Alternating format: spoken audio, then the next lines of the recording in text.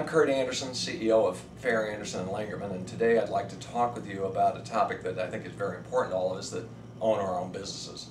And that is the fundamental question of what do we do for our families if something happens to us?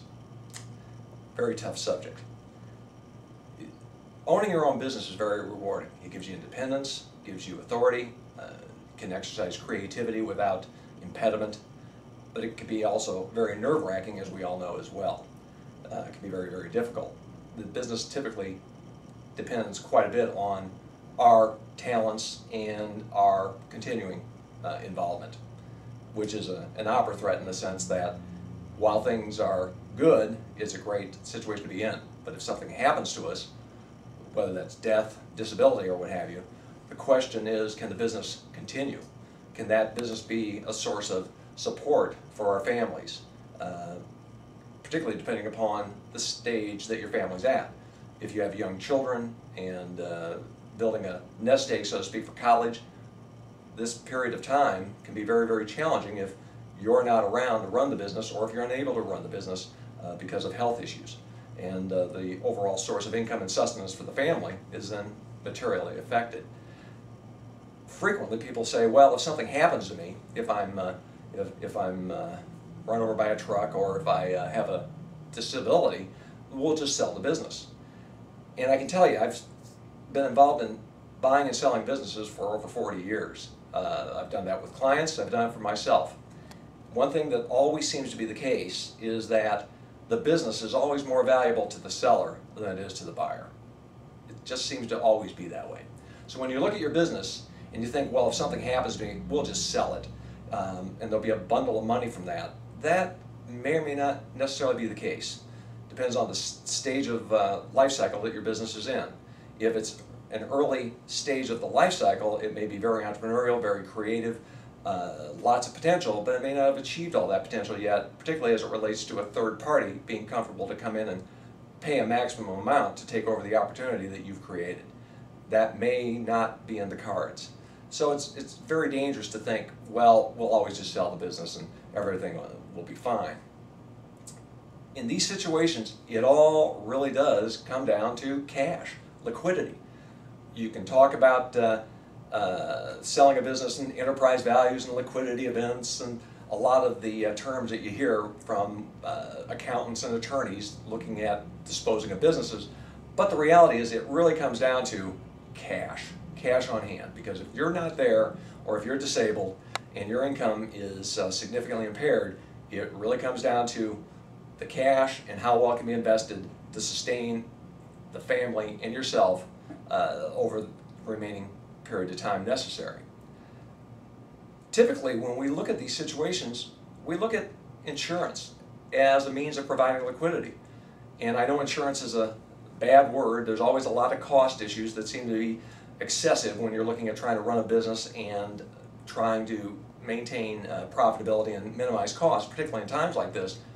But if you go back to the idea of what's that business for and how does it relate to your family's stability and certainty, then sometimes insurance is an important thing. So as an example, we look at life insurance, obviously, from the standpoint of providing liquidity if something were to happen to you, and a large bundle of cash could be obtained through life insurance.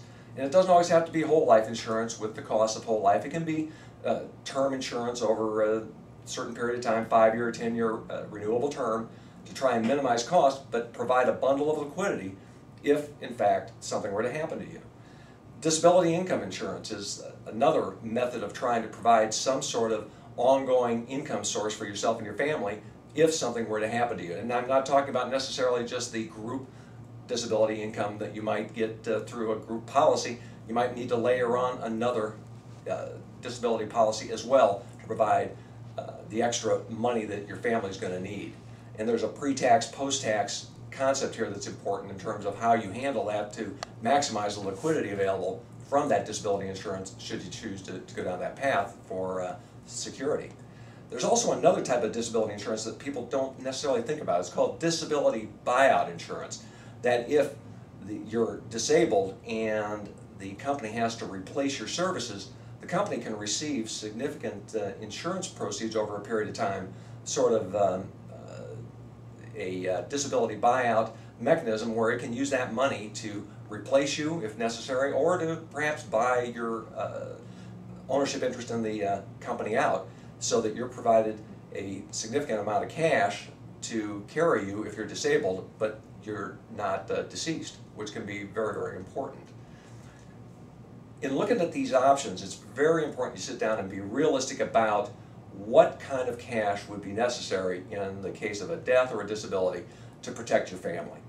There's ongoing annual cash needs for the support of the family in the style to which you've become accustomed, but then there's also the obvious specific needs of college educations for children depending upon their ages, and other specific large cash requirements that you might have if you're caring for family members, seniors, things of that sort, that you want to build into your estimates of what kind of cash and liquidity do I need in the event of a situation where I'm either dead or disabled.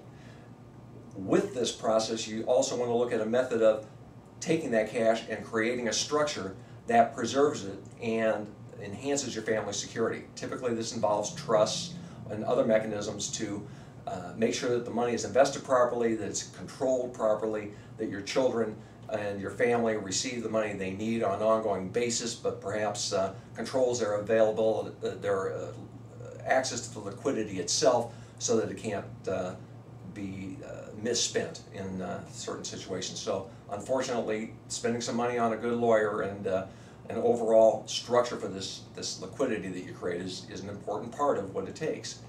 And I guess finally, this is the fundamental issue. Immortality is not an option. We don't have that available to us. We own our own businesses because we like being our own boss, we like being in control of our situation. We don't typically like to deal with those questions of what happens if I'm not here.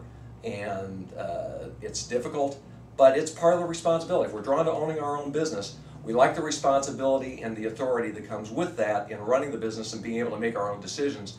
Sometimes we also have to force ourselves to take the responsibility to look at those tough situations where we may not be there, and making sure that the people we care about are in fact taken care of in that situation.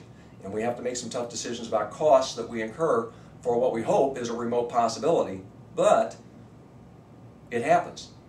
And that's what we try to do, is to make sure that our families are taken care of if in fact the unknown does happen. Tough situation, but that's what we're supposed to do when we own our own businesses.